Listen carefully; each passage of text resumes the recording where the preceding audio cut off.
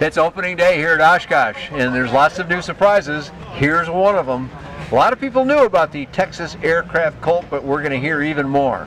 I'm Dan Johnson talking to Matheus Grande. And I don't think I said that exactly correct, but it's pretty close for an American. No, but that sounds good, Dan. It's a pleasure to be here. Thank you.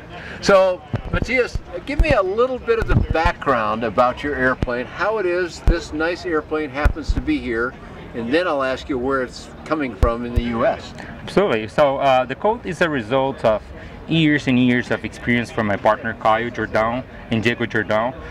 They were the leading aircraft manufacturer in Brazil for two-seater, three-seater, and four-seater. And also years of maintenance experience with Cessnas, Beechcrafts, Mooneys, Pipers. So the Colt's a result of all those years of experience and knowledge, also together with the ASM standards and requirements. And so basically that's our big boy here is the results of all these years, and a lot of engineering time and understanding what the markets and the flight schools wanted. So this is it. Would you call this kind of a second generation airplane then, springboarding from his earlier designs? Absolutely. So the Colt was inspired in the Conquest 180, which was the best selling two-seater aircraft in Brazil for the past years. So it was inspired in the design of the Conquest 180, but it was the methodology of construction, the way it's built is different, right? So it's an all aluminum, solid rivets. It has a chromoly survival cell. So Brazil, for those people that may not know, Brazil is a very aviation active country. So being one of the large producers of the lighter end of aircraft, of course we know about Embraer, the jetliner aircraft company as well. There are many more, yeah. But to be the largest one in a very aviation active country, obviously your partner did well. But you're not building this in Brazil. No, indeed. Where are you building it? Tell me a little bit of that story, Matheus. Our facility is in Hondo, Texas, which is west of San Antonio. It's 40 minutes out of International Airport. And we have, and you were there with us in our inauguration facility. It was a facility designed for the manufacturing of the Colt. So every detail about that facility was thought on the production of the Colt. So we are in Hondo. It's a former military base, 4 big runways, very safe place, and very welcoming community. Yes, it's a huge, wide open, ex-military, so they had lots and lots of room. Not things around you to have to worry about too much, and noise isn't an issue and things like that. Nothing. But not only is the facility good, what I saw at your inauguration at your very nice factory was a lot of local support. Comment on that for me, Matheus. Yeah, well, first thing, the municipality, the city, they were amazing with us, great people, and we really wanted to come to a community, a city that we would be able to make difference and be nice with people. But not only we are being able to hire local people and support the city, but they are also supporting us on everything that we needed along the way. And also really focused, and it's good about the area where we are in San Antonio area. We are able to hire a lot of veterans. So there's a lot of ex-military there because of that big base and other bases. Exactly. So we truly believe it's a way to retribute all those guys done to the country. Even though we are Brazilians, we have an American heart. You know, we love this country, and also they're very disciplined guys, very hard-working people. So most of our employees are former military veterans. So it's great. So a lot of good background there. Thank you, Matheus, for how you set up your roots here. This is, I'll repeat again, an all-American made product. Correct. Yes, some of the people behind it are Brazilians, but not all. And the product is completely made in the U.S. Every part. You're doing everything right there in your factory, right? Everything, Dan. We do have Brazilians, which is the part of the R&D team, but everyone that works on the LightSport aircraft is American, so it's made in Hondo entirely. Cool. All right, so now let's shift gears a little bit and talk about the airplane itself. Great. Background's great. We're excited about that and hope you have good success. But let's talk about the airplane itself. Give me the basic description of it. We know because it's rivet, it's an all-metal airplane. Is it all metal wings and surfaces and everything? Yeah, so it's a high-wing, semi-cantilever. So it's all metal, except of course for the cowling, fairings, and bands and gear, landing gear bands, which are composite material, carbon fiber, right? Okay. So we opted as well to have a chromoly survival cell. It's where the ballistic parachute is attached, so it provides it's very safe, and it's also where the landing gear is going to. It's attached, so it's ready. It's really robust aircraft. And also we opted to have a dual control, yoke control.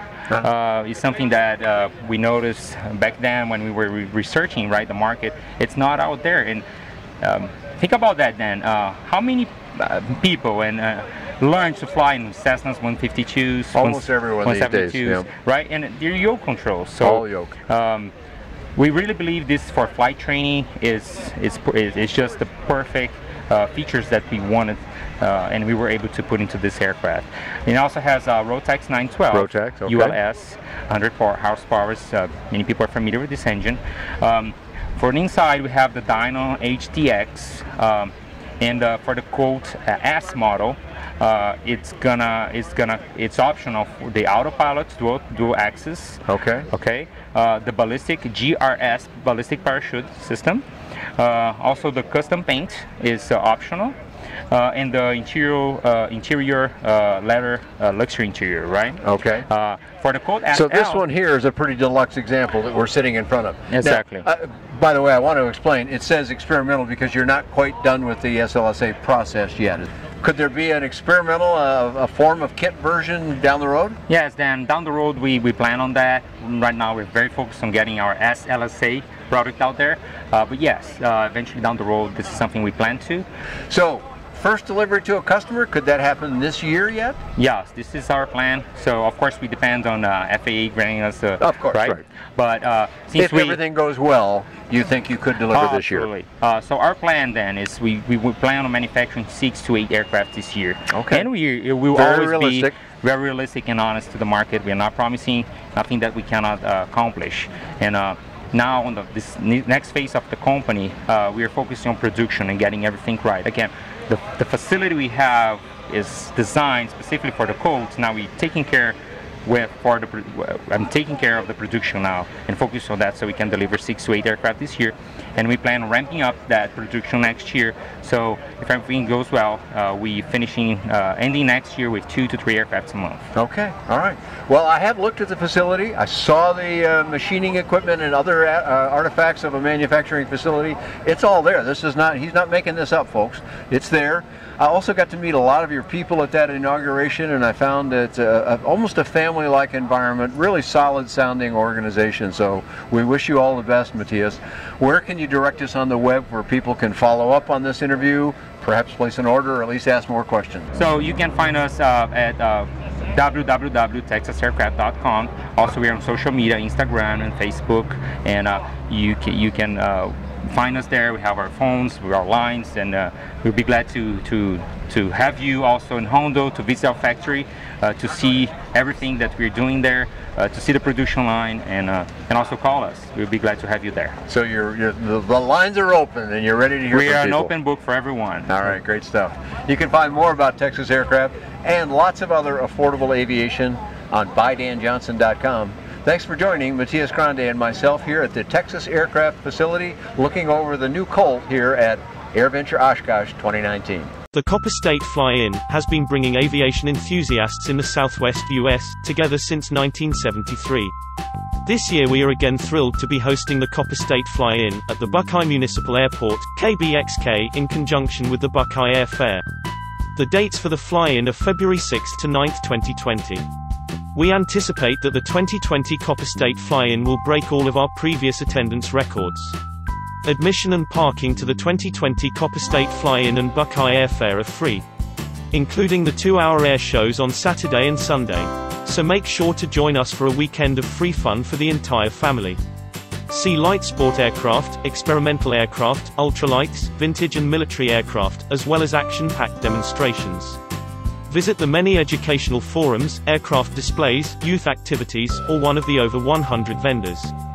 Copperstate Fly-In Inc. is a volunteer-run, non-profit organization dedicated to promoting recreational and general aviation through events, scholarships, and public education. Proceeds from the Copperstate Fly-In help support scholarship programs for youth seeking careers in the aerospace industry. We look forward to seeing you, February 6 to 9, 2020, at the Buckeye Municipal Airport, 3000 South Palo Verde Road, Buckeye, Arizona.